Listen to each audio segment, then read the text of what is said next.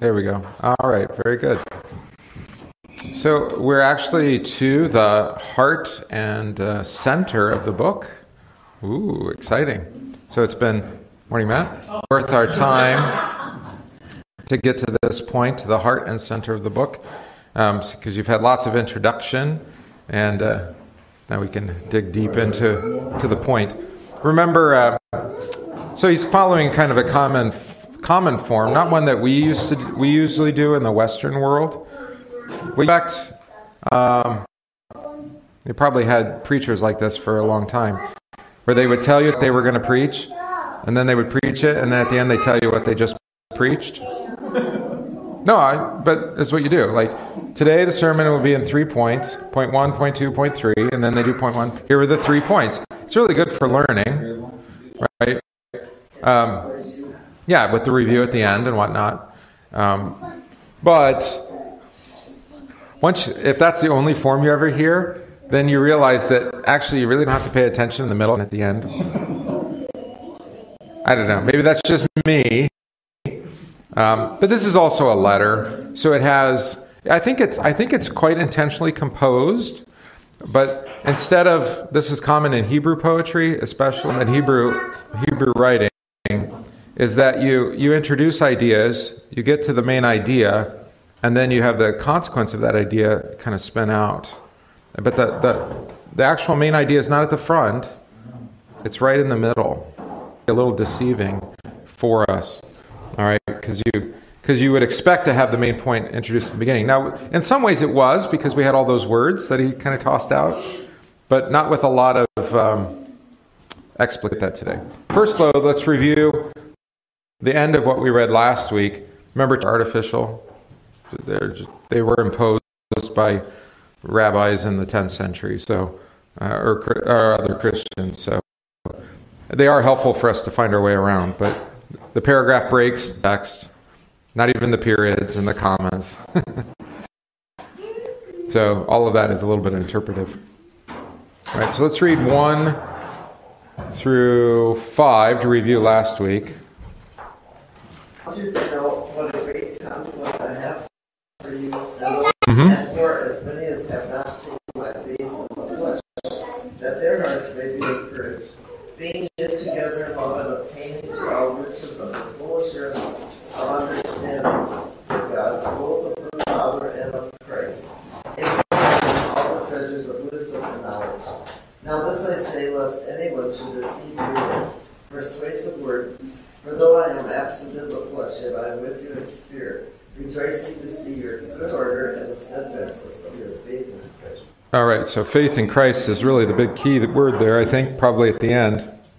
And remember, we've talked about this many times, but I was just listening to, actually, that all of the heresies, some of which that we've had to directly deal with as Lutherans, have been about multiple sources of authority. And what? You could have all sorts of different ones. Can you think of that? Think of some church Bibles. What can we pick on? Yeah, so we could pick on Rome. We could say it's Jesus and the Pope, although they don't usually say the Pope. The Vatican. Not the Vatican. The stuff from the seat, that's current seat. So it's the councils and decrees of the Pope, of the papacy. You're saying Holy See, right? The Holy See, yeah, the See, which is just, yeah, we call it seat. Yeah, the See or the seat. Right, and so when he's only when he's sitting on his chair is it authoritative. The things he says to the reporters on the airplane don't really matter. They're just personal opinion. At least that's what they tell. Although then we seem to see the things that he says on the airplane a few years later end up official documents. But what can I say? Yeah, so two straight. Now, another way to say that is Scripture, God's Word, and tradition. Right? In that case, it's the tradition of the papacy. But if you were in another church body, it would be the of, like in the East, of the fathers, they would say.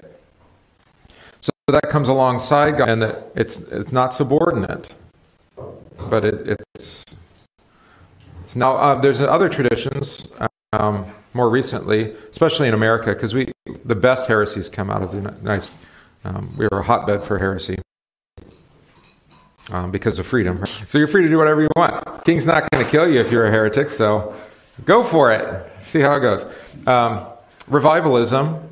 Not all revivalism is necessarily, but in particular, the revivalists who said, I have a revelation from God.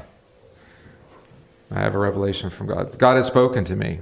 Right? And some notorious ones there. Joseph Smith. Thank you, Ethan. I don't know why you said it quite like that, but that's okay. Welcome back. Yeah. Joseph Smith is a good example. Where the angel, great name for an angel. Angel moron. Yeah, moron. The moron angel came and spoke to him and gave him tablets written in hieroglyphics, which only he could decode. So he decoded them, a gift, and then he destroyed them because nobody else could read them anyway. So why would we need to be able to read the originals? So we would get to read his copies translated into English. Anyway, that special revelation that comes alongside God's word. And, well, hey, by the way, the lost tribe, guess who the lost tribe is? The American Indians. Right? You all know that. No, actually, they came from Cobol. That's a whole other story. It starts to get really sci-fi very quick. Then there's other examples. Now, that's a good one because it's God's word and. Right? Now, there are that are just like, well, no, we have a new revelation that actually supersedes God's word entirely. Yeah. Right? So there's that too. Jehovah's Witnesses would be another one. All of you have been reading the Bible wrong, right? And then, So those are some typical ones, but I think that's not what actually defines today, because today God's word, for the most part, doesn't really matter to people at all. Did anybody watch any of the proceedings at the United Methodist? It was their 20. Yeah, it was their 2000. So they canceled 2020, and they had it this year, and they still called it the 2020 conference. You can mock that if you want. It seems a little silly, doesn't it? But it was going to be catastrophic. And then, oh look, COVID, we have to cancel because of the alphabet people controversy in their church body. A fair number of people, meaning they had been ordaining women for 100 years, but then the slippery slope, right? And it's like, well, then what's to exclude? I didn't know what I wanted for. Got it. You made it. Anyway, so the conference, it was very interesting because there was one guy who stood up and he was from Liberia. And the African Methodists are like, what's wrong with everybody? Like, we have the Bible. What's wrong with you people? And then and they're like, no, like all sorts of things now. And God is a revelation. And the opening address as to the rules of the convention said, you need to avoid referring to God in gendered pronouns. Like he. Yeah, exactly. Right, so that tells you that. That's not tradition. Well, what's that? It is a kind of psychosis. No, that's not bad. That's true. Right? This is the God of the age, the spirit of the age, we would say, right? If you're a German weirdo. Right, zeitgeist. The spirit of the age. But the spirit of the age isn't really the spirit out here that we're all being held captive to. No, Luther was right about this. He figured this out 500 years ago. That what it was is demons, and there's false teaching, and there's the oppression of the world, but it has an ally with the sinful heart. So really, it's not the spirit of the age, it's the spirit of the sinful heart, of man. Man says, sorry God, I don't care what you say, this is what I think is true. Right? And that's the original sin, of course. Did God really say? Well, kind of, but, oh yeah, well you make a good point, serpent. That's something actually we would like to reach out and take what God did not give to us. That's interesting. So, why did we bring that up? Well, because that's exactly what he's dealing with here. It's not like tradition. He's not dealing with the church where they have a tradition that's contrary to God's word. This is the spirit of the age, the spirit of God within. A great way to diagnose this is people who say, that's your truth and my truth. If you hear people say that, some people just do it innocently. I don't think that's the way we talk. That's the way people are talking. But that can't be, at least from the Scripture's perspective, the way, the truth, and the life. That means there is an objective truth, and it's the person of Jesus, ultimately. Right? Truth is you listen to Jesus. And it's objective. It doesn't matter whether you believe it or not. It's still true. But if you don't believe it, of course, then all sorts of things happen as a consequence. All right. So their problem is that they have been looking for wisdom and knowledge apart from what? Faith in Christ, right? And that's by persuasive words. I mean, that is the definition of what happened in the garden, isn't it? Adam was deceived, Eve as well, with persuasive words, not the full assurance of understanding the knowledge of the mystery of God that was in whom are hidden all the treasures of wisdom and knowledge. So all wisdom and knowledge is not here, and you don't go and pursue it and find it. It's revealed to you in the person and work of Jesus, whom God has given. So that was his assertion there last week. Does that make sense? Yeah. Now this is, probably for you, unless you've dealt with people who are outside of our tradition or Bible-believing church. I guess we call them conservative today. I don't necessarily like that word because it's become very political, but almost exclusively everybody who has joined this church since COVID, even before COVID, came specifically because we didn't deny the fullness of God's Word. And they came from churches where, maybe not entirely, but bits and pieces were being set aside. Called it the zeitgeist, the spirit of the age. Right? We just don't like that part. So we're just going to set that part aside. It's just, whether it's male or female or whatever it is.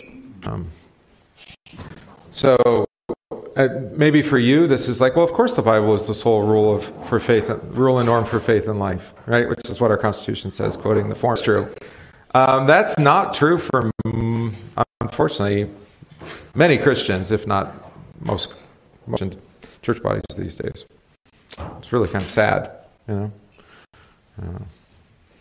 Any questions so far? Thoughts, comments? Okay. All right, so now we'll get to the heart. What's that? Does that affect them being Christian? Yeah, of course.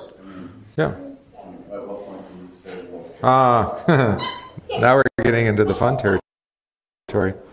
In regards to the letter, go ahead. sometimes they're either like misinterpreting it or they're saying, hey, we're going to... Right. Yeah. So, I used the expression slippery slope before. I'm borrowing that from revivalists, or backsliding. But it's not false. Christians sometimes are accused of what was it? Obergefell. Why are you so opposed to a burgization of same-sex marriage through fiat by the Supreme Court, basically? No law was passed. They just interpreted the existing laws, civil rights statutes.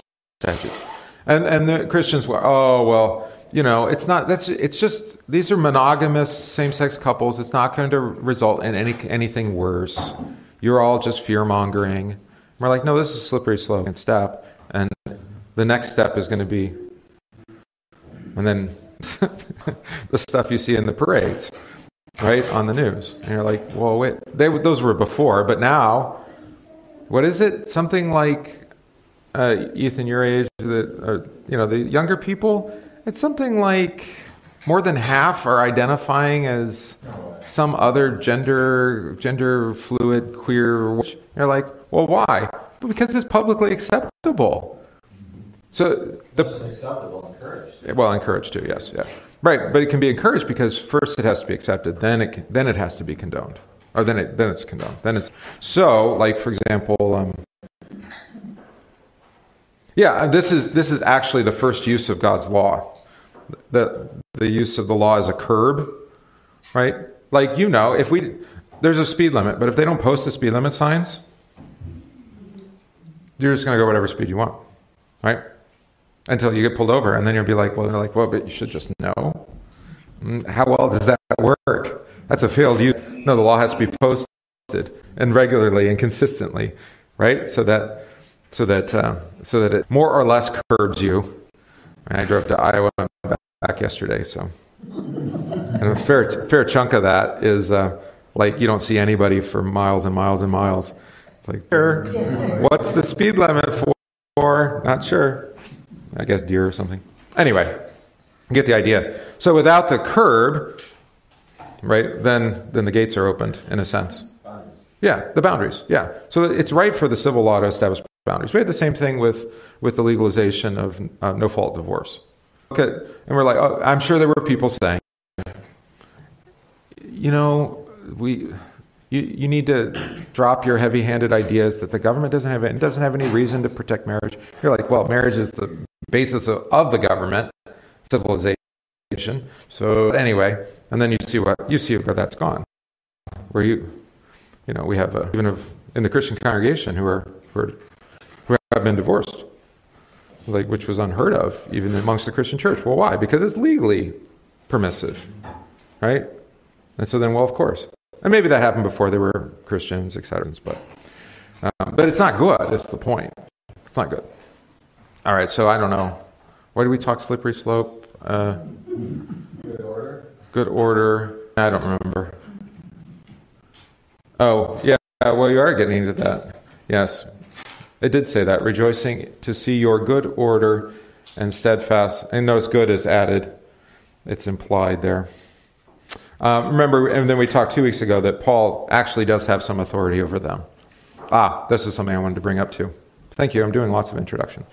We're also radically individualistic today. We're actually we have this weird hybrid. I don't know who I was talking to about this. Maybe one of you.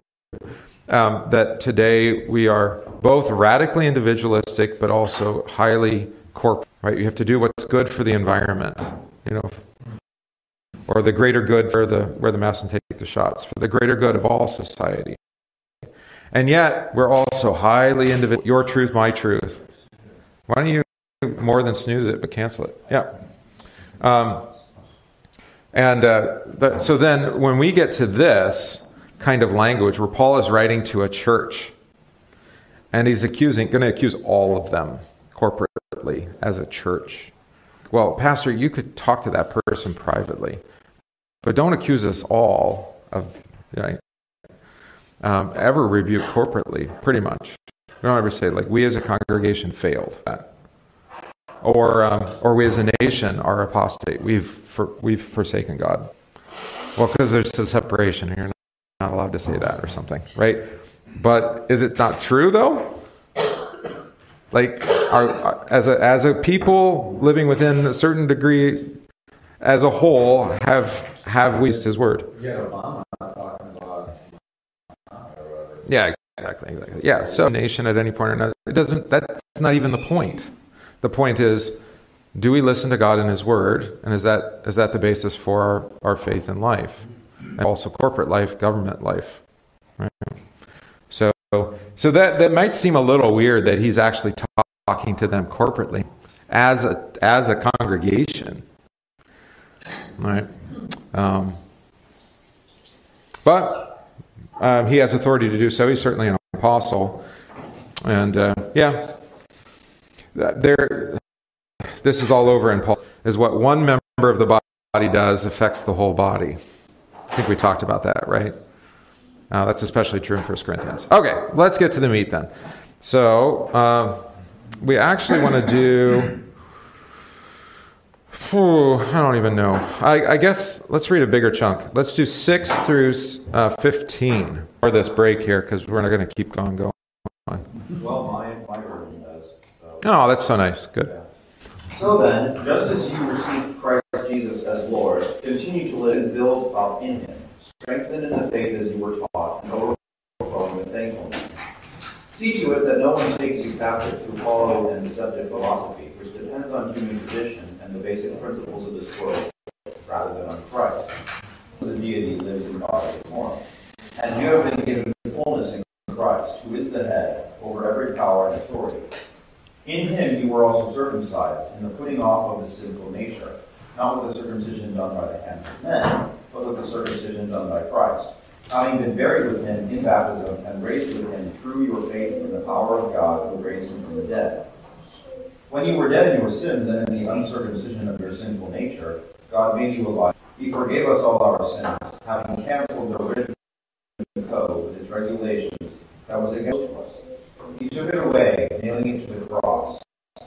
And having disarmed the powers and authorities, he made a public spectacle of them, triumphing over them by the cross. Yeah, that's good. All right, so then he's going to spin out the rest of the chapter and into chapter 3. Then, now what's the implication of life together? But we need to talk about what is this central theme then. All right? So therefore you have received Christ Jesus our Lord, the Lord. Tense. Past tense with, it's actually not past. Everybody know the grammar? Have received. It's passive. Yeah, have received. What kind of verb is that?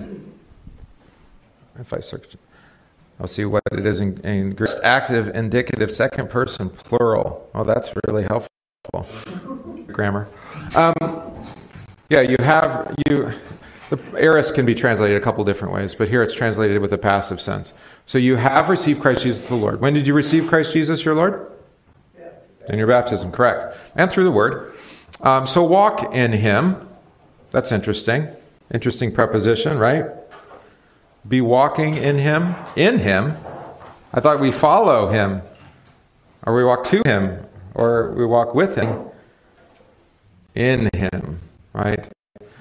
So, efficiency. Where do you find your strength? In Him, correct, right? Walk here, we talked about this before earlier in the chapter, that by walk, it's not like a literal walk. This is the walk of, well, I am the light that lights the path. I am the path. I am the way. That's the way. Language of walk and way is how do we use the way? Way, not just for a path, but also for, we call it the way of life, right? A way of life.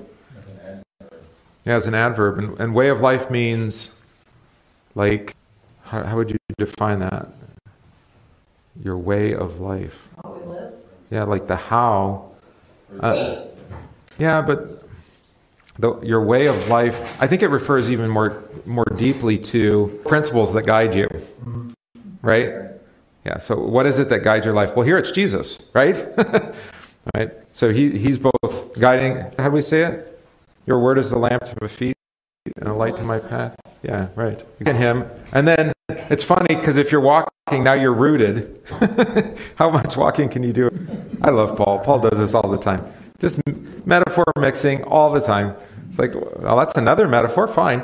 But we're rooted and then built up. So you've got pilgrimage and you've got construction all in one one little expression here, right? In Him and established in the faith as you have been taught. So this is key. We talked about this back in chapter 1. Is where does the knowledge and wisdom, the fullness of the knowledge and wisdom come from? Does it come from within? No, it comes from working through the Word, through the ears, as you've been taught, right? And again, this is key with the body and the flesh, is that if you look to find out about Jesus by looking within, the Jesus you find is that's revealed to you in God's Word. It's a different Jesus, different spirit, right? Listening to a podcast that Luke was listening to him the other day. Ethan heard some of the same. And he decided that he'd been saying for like a year, I listened to it for other content, but that I follow like the Buddha and Aristotle and Jesus. This is what he'd been saying, right? Like they all have helpful teaching. And I knew at some point he was going to be like, what does Jesus actually teach? Right? Compatible with Buddha and Aristotle. Is it compatible with Greek? So the last couple episodes he's had, or not weeks, he's had some Christian thinkers on to talk to him. He had a guy from Dallas Theological Seminary, so that's like evangelical. He had a Roman Catholic on that we listened to yesterday. And you can hear that he's starting to see that's the Jesus that I thought I was following is not the Jesus that's in the Bible. Right? Well, no wonder, right? Unless you ever know. Because you think Jesus is, like, what is the world? Buddy Jesus, right? Yeah, he gets us. That's right. That was the Super Bowl commercial, right? Yeah, he gets us. Well, yes, he gets you. And that's why he died for you. Because he knows your sin as intimately as you do. Or maybe even more so. Because we deceive ourselves. All right. So it's as you've been taught. Now that's going to be hard. Because that also means, as we talked about Friday prayer, there's a necessity to discern between the spirits. All right.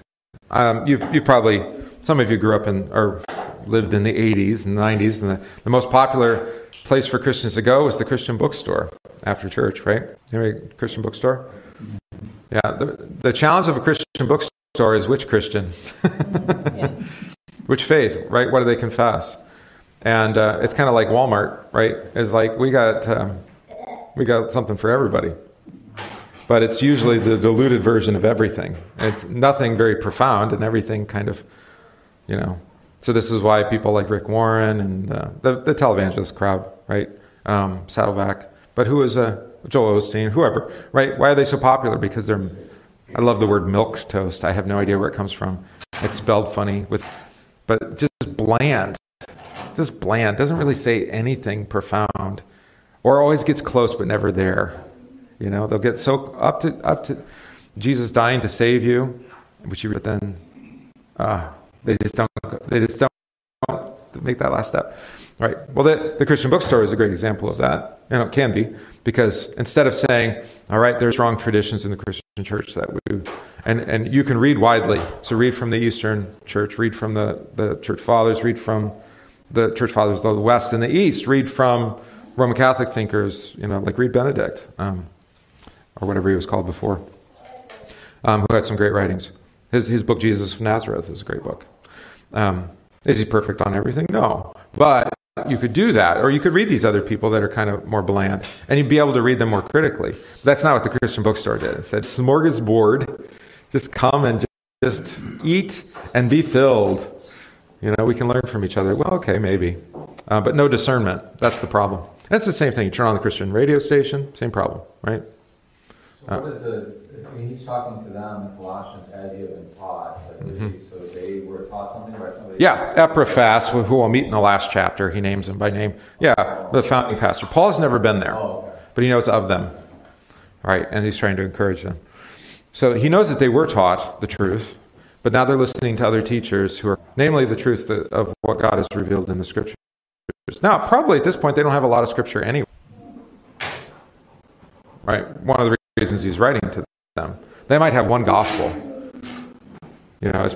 Maybe it's John, because John writes here later on, so maybe it's John's gospel. And at this point, maybe everything they have is oral tradition at this point. They have their Old Testament. They might not even be able to afford to have all of the Old Testament scrolls. They only have Isaiah and the Psalms or something, right? So that's another thing that we want to recognize. It's that the church is in its infancy, and so the 2,000-page book and be like chapter and verse, because it was just too expensive. It wasn't quite collected the way that it will be in a few hundred years. But Paul has this presumption that's really kind of astounding. If Jesus sends someone to you who speaks with Jesus' authority and according to Jesus' word, that the Spirit will work faith, and you will be and he will make you faithful. If you refuse the one whom he sends, you will listen to other teachers who will deceive you with persuasive words or empty words or deceitful philosophy or whatever, empty deceit. All right? That's kind of astounding for us, because we usually think of, this is another falsehood that is that faith is a collaborative venture. So Jesus speaks to you, and then you have to reach out and like shake his hand, basically. So he's like, here you go, and then you have to put out your hand, right? Which the picture, yeah, you're shaking your head no. The picture is one of election. That's the technical doctrinal word we use. God, he gives you faith. He implants it into your heart through his word. To those who like it and like it not, to quote the hymn. So freeing for us as Christians is that our call is simply to speak God's word with truth and in sincerity and in love, right? And not seeking to cause division, but seeking to bring correction, right? And then let the Holy Spirit, right? Instead of we having to manipulate, coerce, do this kind of stuff, use philosophy, maybe repackage Jesus a little bit so he's a little bit more palatable and less offensive, That may be what's motivating, say, the United Methodist Church. It's like if we're more accepting of the alphabet people, then they'll come to church and they'll hear of Jesus, and then maybe they'll come. But they're like, well, more accepting as in like you're going to ordain them as clergy in your church? Openly rebellious against God's word? I don't think that's going to actually do what you think it's going to do. Right. As you say, yes, all are welcome. And all are welcome to do what? To hear God's word, to repent, and to turn to Christ and live, which God will work by his Spirit. Or not, often. That's the other problem. Is that Jesus is... this is where C.S. Lewis is helpful in Narnia, right? Where he's not a tame lion, but he is a good lion, right? And so sometimes he appears as like this ferocious beast, Jesus does to us. And other times, gentle up with the big cat. Right? Which is the beautiful picture of a lion, right? Because it can do both. And that's that Jesus is the Lion of Judah, as in his farewell blessing. All right, so abounding in it. What is it? Abounding in the faith with thanksgiving. I don't know why they put a little... text tradition. You ready? It could be, if you drop in it, it's just abounding in thanksgiving or with thanksgiving. I mean, that's what we has overflowing with thanksgiving. Yeah, with thanksgiving. So there's different manuscript traditions. This is the Byzantine text, so most of you probably have more of one of the Western texts. Vibe either took it out in the West or somebody added it in the East. So New King James is... That's why they put the little for it. They should have just italicized it. Anyway. Yeah. Because abounding with thanksgiving, Lord, or the faith, right? Or just being thankful that you're with Jesus. I mean, there's lots of ways you could take that. Here, the in it, and I don't know what that is. All right, so this is your life right here, isn't it? You've received Christ Jesus the Lord. You're rooted and built up in him, established in the faith, or uplift. How are we saying it in the why statement? Was it uplifted, right? Something about being uplifted at the end. I know, I haven't memorized it.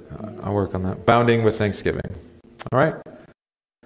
So that's enough. That should be sufficient. But it hasn't been, right? So now, beware that lest anyone do what? Yeah, that's not a literal translation. I bet if I click this, it's going to give me a literal. What do you want to bet? There you go. Yeah, plunder you, or take you captive, or carry you away would be another way to do it. Carry you away captive. Right? So you can think of other places where Paul says that. Where you say, be not like those who are carried away by every wind and false doctrine. Isn't that how it goes? I can't remember. This is in Timothy. Yeah. So it's to be carried away, like you get caught up in things. You said propaganda. This is the advantage to having useful idiots, which unfortunately probably describes most of us and our neighbors too. Because how can you be made useful idiots? Maybe look up. I don't know. Right? And my friend Pastor Riley on our podcast said, I think it was on Friday, this last, after you scroll, to recall 5 things that you read. Anything, right? But it is affecting you, and it is to things, even if you can't repeat them verbatim.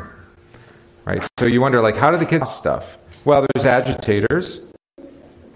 Mike asked me about this. There's agitators, of course, that come in, and then the children have been indoctrinated to be politically active.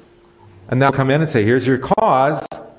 And they're like, oh, we have this cause. And they're, and then and it just ramps up. And it's orchestrated. But you can see how they're carried away, because I don't know if you watch any interviews, the funny ones are like, so why are you protesting? We don't know. It's something with Israel. I'm not sure. Like, but you're saying the chant. Yeah. I mean, to describe being just carried away by something. Group mentality, mob mentality, right? Mob mentality. Right? There's always a problem with the mob. Because I remember distinctly, late December, I had a friend of mine post on Facebook, December of 2020, should I go to the Capitol on January 6th? He didn't go, but he was politically active, and he wanted to show his support, and he had his opinions of the election, and thankfully he decided it wasn't worth the trip. Roped up with all those people, and were there agitators? Were there bad actors? Of course, but a lot of people just got caught up in it, right? And that's it's just, I don't know why we can't be sympathetic to that. I mean, are you innocent? Well, probably sometimes. Like, you walk through the Capitol, like, so they open the doors. I don't know why you would need to be in jail for that. That doesn't make sense. That doesn't seem to be appropriate for the crime, right? Right, but if you hit somebody or beat somebody, that's assault. I mean, right? Or if you destroyed property, right? Anyway, yeah, to be carried away, I like that. That's a good way to do it. Or carried off captive through philosophy. Now here, we want to be careful, because there is a role for philosophy. And it used to be subservient or subordinate for Christians who studied philosophy. But what do we talk about? What happens when philosophy gets out Jesus? Then it becomes its own thing, right? Very popular philosophers that are practical philosophy. Jordan Peterson would be a big one. He's realizing that the things that he was saying were true, in a sense, but they didn't lead anywhere because they were groundless. They weren't rooted or built in anything. And actually, I mean, over the years now, it's God's Word. That's like the story in the world. All the other stories seem to be dependent upon God's Word and the story of the Bible. So that's pretty profound, right? He calls it the Ur text, the original text. And then now his wife converted to Catholicism. He's like, and now he's flirting with the East and talking to Eastern. He's like, they understand what's behind what I've only been able to observe with my intellect and my senses. That there's actually a greater truth that's actually what I see happening and what I see manifest in people. I can describe it, but I couldn't describe why. So, yeah, so there's a way that philosophy Jesus too, in a helpful way, and some have done that. It's actually set in opposition to Jesus. And that's what's happening in this church, we can presume, I think. Because he's saying, don't let them keep carrying you by their philosophy and empty deceit. So, what's the and regular deceit? That would be a good question. Right. Yes, deceit is deceit. I mean, that's a truism, so I don't know how helpful that is. Worse or lesser deceit again? Yeah, I think there is. I mean, we do say we have like white lies. We make different kinds of deceit. It's mostly harmless, like Santa Claus or something. It gives you meaning and purpose in your life.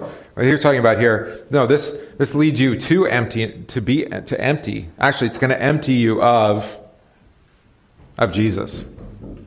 It's the kind of deceit that leads you away from faith in Christ and empties you of Christ. It has no substance. It has no incarnation because it has no person, no Jesus. It's just ideas. So Ethan and I were listening. I think you might remember. I don't know. That was a long drive. Thankfully, his ride decided to come another hour closer to me, hour and a half, so that we got back before late.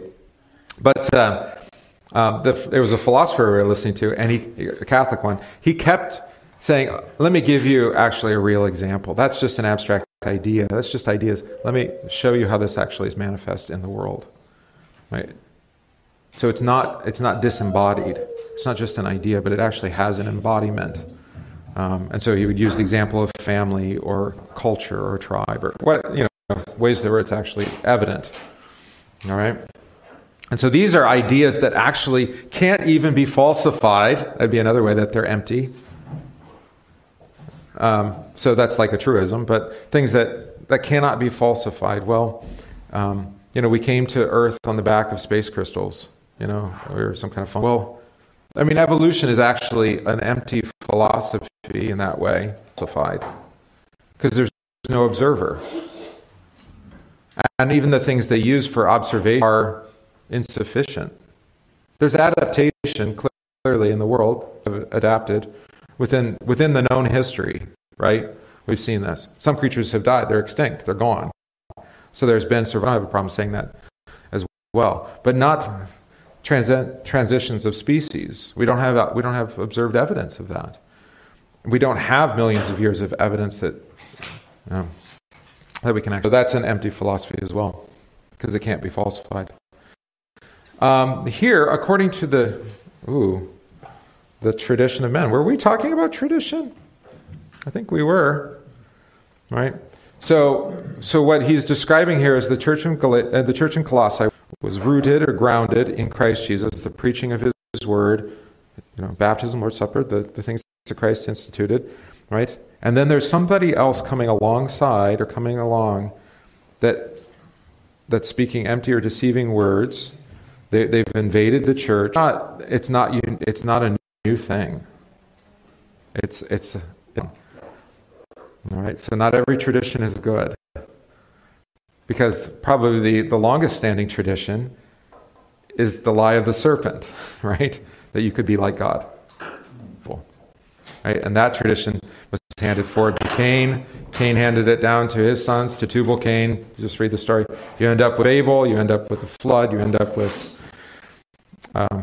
that tradition keeps finding its way forward, right? Because it's actually where? What? Yeah, in our flesh. Yeah, sinful hearts. And that's what he calls it here. The tradition of men according to the principles of the world. Ooh, these are heavy words, aren't they?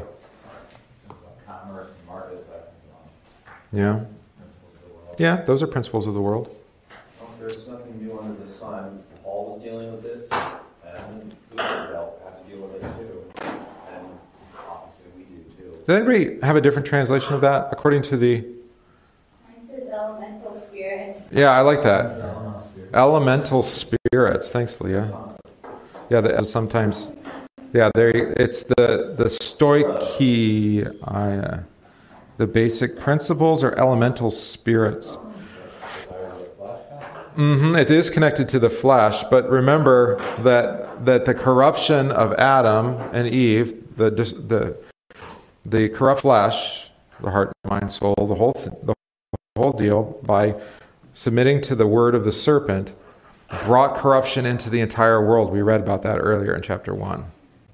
So the whole by sin.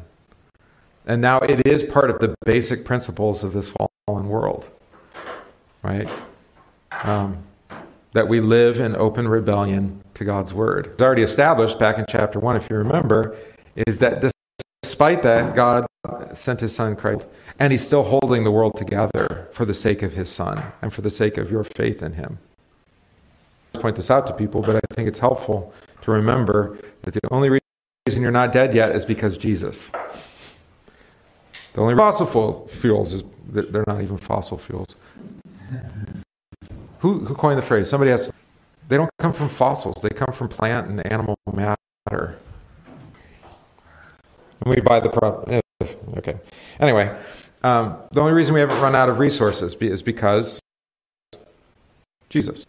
The reason why God hasn't caused us to fall into decay and our bodies to fall into ruin and be disease-ridden is because Jesus, right? Ultimately for faith in him, but also for the sake that the church preserved until the whole host, to quote Revelation. Yeah. That reminds me of Exodus when he's parts the Red Sea. Mm-hmm. Like you're at this narrow path and it's all around. Yeah, exactly. We talked about this on the podcast on Friday. I haven't posted the audio version yet because I had to drive to Iowa yesterday, if you didn't hear. But, I mean, there is this... Some of the pictures of the Christian church as being like an oasis, I think it's helpful, right? That like we stand so apart from the world. And so we don't do things in the church the same way. We don't talk the same way. We don't think, like now it's clear that we don't even think of creation in the same way, or the way that God made us, male and female, in the same way. And so we do end up standing apart even though we're in the world. But my co-host, Pastor Riley, said he likes to think of it more as like a forward operating base. So the more of the warfare language, that fits his personality. He's a little bit more aggressive than I am, a lot more. But like a forward operating base. So you're in enemy territory, and yet you set your perimeter, right? And you have guards. You stand watch. There's watchmen on the gate. And that picture's in the Bible too. So you're in the world then either, right?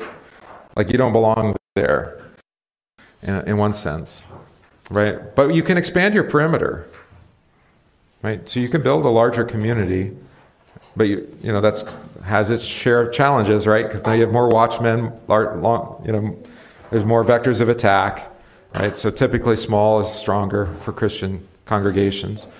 Our church has understood that. That's why when you got a little bit too big, you just start another church and another community.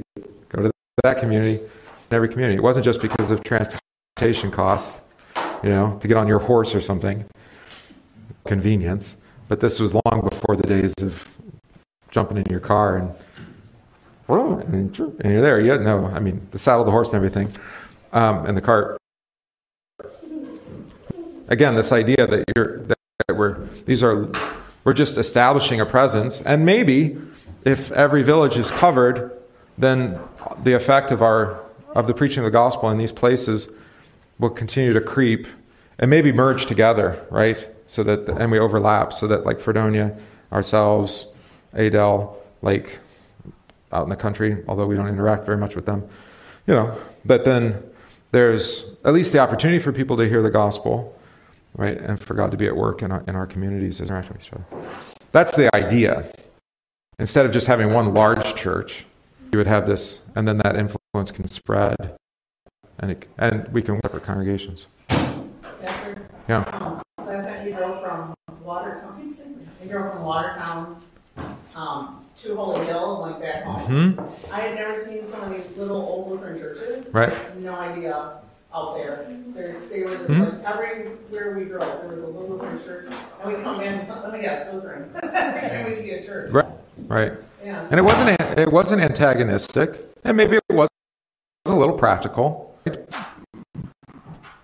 but helpful, because this congregation could be with one pastor. It could be twice as large probably, and we could still manage it. But once you get to a couple hundred members, almost unmanageable. If you're making a shut-in visit every day, you almost just need a pastor just doing that then, right? Especially if you have other things. Right, if you don't know each other, you can also... But if Matt's not here, we notice. Oh, I notice. Right? Yeah, exactly. Right. No, we would notice, right? Because it's more apparent, right? Maybe. All right, so tradition of men here is the basic principles of the world. That's the sinful principles of the world, not according to Christ. So now he's contrasting that with Christ who holds all things together. So there's that's transposed on each other. But Christ is holding everything together, but at the same time we're trying to tear everything apart with our philosophy and empty deceit. All right. For in him, Christ, dwells these superlatives, all and fullness, both are actually superlative, of the Godhead bodily. All right. So there it's not empty, it's bodily. And you are complete Again, superlative, complete, finished. Who is the head of all principality and power. So even those with their philosophy and empty deceit are under him, whether they know it or know it. So what I'm sensing is that he's hearing from subtle of what's happening in Colossae is that they think there's another power alongside Christ that's as powerful or even a lesser God, but a God of Jesus, gods that aren't subject to Jesus. This is Gnostic. This will get very well developed in the next couple hundred years. But that there's Christ is God amongst the gods. Right? You get this sometimes from the people who love space alien stuff. And they'll say, well, Jesus could be the savior of this world, but there's other worlds, so there's probably other saviors then too. And you're like, oh my goodness. God, I have no idea if any of that's true, so I can't believe it. I can't believe it. Not even speculatively. It's like what Jesus reveals, is that we are the apex of all. We're the center of the universe, and actually the center of the solar system, and the center of the world is Christ crucified. We talked about that. And so you can see what he's doing. He's saying there's all these other people and things that you could be listening to, but you need to get back to the core principle, the core principality, the principality and power, which is Jesus himself, right? So I think he's trying to draw them back where their first love. Now this bodily thing is very important, and we'll talk about it a little bit, but remember the Gnostic thing, gnosis, knowledge and wisdom, that's the higher existence, is your soul or spirit, and the lower existence is your body. And so you're trying to escape your body, ultimately. It's kind of Buddhist in that way, too, right? But that you're trying to turn mortal frame into this higher reality of being. How well that's developed here, I'm not sure. We don't know yet where it goes. It does end up going to like full on, like spirit is greater than flesh. And not that we were made body, soul, and spirit. Heart, mind, strength. We talked about all that last week. All the different ways Paul talks about it. Meaning, this is the spiritual, not religious criticism. Here it is. We'll leave you with this. The people who say that they could be a Christian as long as Jesus is in their heart, if you want to use that language, but without hearing Jesus, ears, which is a very physical experience, right? Listening. And also without fellow Christians, without being a part of the body or the building, or you want to use. That you've actually then are going to be much more subject to these things, philosophy and empty deceit. So, bodily. And that's why I think he goes to a body picture here in the next few verses, right? Which is always a fun conversation. So we'll leave that to next time to talk about circumcision. Any questions so far? That core, maybe it's even just those few verses, just 6 through 8. Did we only do 3 verses today? So it is. Yeah, but so profound, right? Yeah. You've received Christ, walk with him, be rooted and grounded in him. Don't let other things deceive you from him who has given you all the fullness of the Godhead bodily, and you are complete in him. You don't need to go anywhere else. You've got it all there. Think of the implications of that through the week. Talk about it next week, maybe. All right? All right. Adios. See you in church.